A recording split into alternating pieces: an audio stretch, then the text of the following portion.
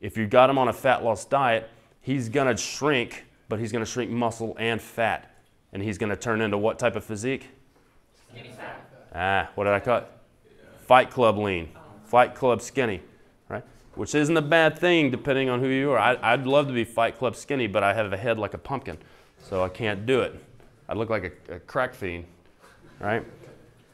So we look at that broad concept, we start tapering it down. So nutrition, probably gonna wanna do some version of a lower carb diet.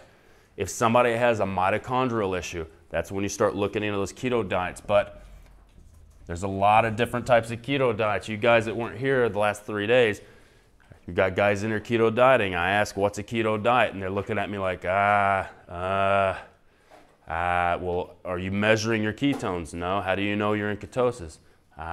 You don't necessarily have to be in ketosis to lose a lot of fat and to get the benefits of a ketogenic diet if you're looking for fat loss. But you need to be able to define what you're actually doing.